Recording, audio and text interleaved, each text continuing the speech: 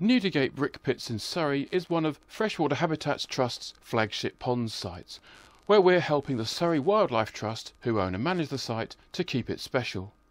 It's particularly important because it supports one of our most endangered freshwater plants, the sensitive and sadly declining Pillwort, perhaps our most unusual fern, living as it does submerged most of the year in shallow water. Pillwort loves clean, slightly acid water, but unfortunately these days most ponds and lakes are too polluted for this plant.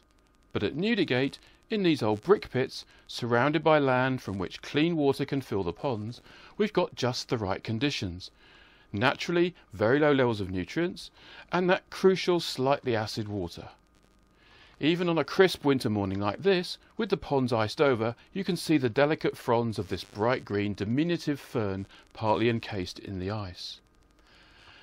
Newdigate is one of 70 flagship pond sites across England and Wales, where Freshwater Habitats Trust is helping local groups and organisations to protect freshwater wildlife, keeping special places special for the future, work which is made possible with the help and support of the Heritage Lottery Fund.